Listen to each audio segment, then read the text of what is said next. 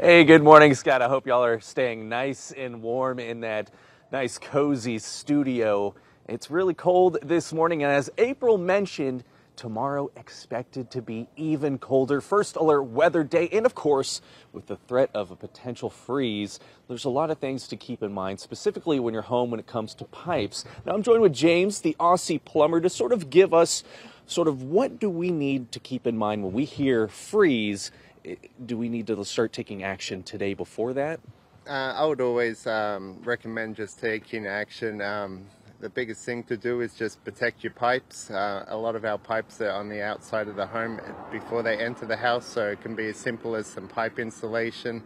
I've seen customers use towels just to wrap around the pipes just to keep the frost off them.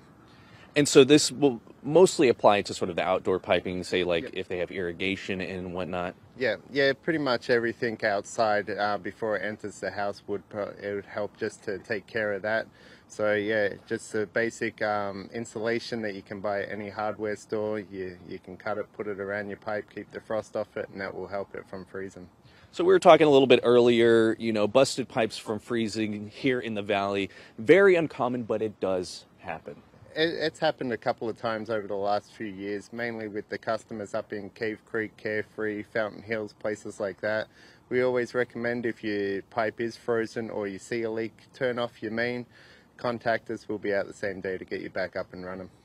Nice. And so you have a pretty cheap method right here, one option you have behind your back to sort of show right here. This is a way to help protect the connector where your hose goes. Yeah, so you just hook it over to your hose, you pull this anchor tight towards the wall, and it will stop frost from landing on your hose bib and can keep it from not freezing. And so I guess, are you guys preparing for a potential busy day tomorrow? You just never know how it's going to be, but definitely with them customers in the higher altitudes, we expect to head out and help them out.